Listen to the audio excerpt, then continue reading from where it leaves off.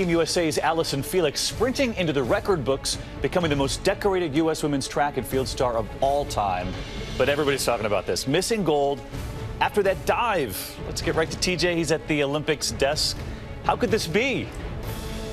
Yeah, guys, we saw a brand new Olympic sport last night that combines two sports, track and field and diving. Yes, this track dive we saw last night made for one of the most dramatic moments we have seen at these Olympics. The other dramatic moment we saw yesterday, Simone Biles almost fell off the balance beam, but she still ended up on the medal stand. A photo finish in Rio.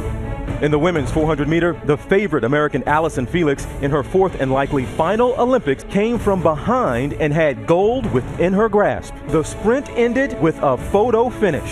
The Bahamas Shaunae Miller diving her way across the line for gold, edging out Felix by 0.7 seconds. That dive got swift reaction, many questioning the tactic. The Team USA star had to settle for silver, but earning her 7th Olympic medal. The 30-year-old is now the most decorated female track athlete in U.S. history. And it was a tough night on the balance beam for American Simone Biles, who was aiming for her 4th gold. Off to a brilliant start, but then this. The wobble seen round the world, and just like that, the gold medal was out of reach. Biles earned bronze. Striking silver, teammate Lori Hernandez with a near-flawless showing. Earlier in the day, Biles posted this throwback photo of the two future Olympic medalists on Instagram. A beaming Biles congratulated her teammate with a huge hug. Some other big drama of the night outside the arena. Mother Nature striking the Olympics on Monday. Heavy rain flooded the racetrack, delaying the evening events.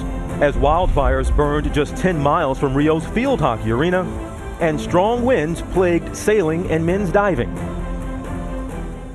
As far as that dive on the track goes, it's perfectly legal. You have to remember, guys, it's not just what some part of the body crosses first.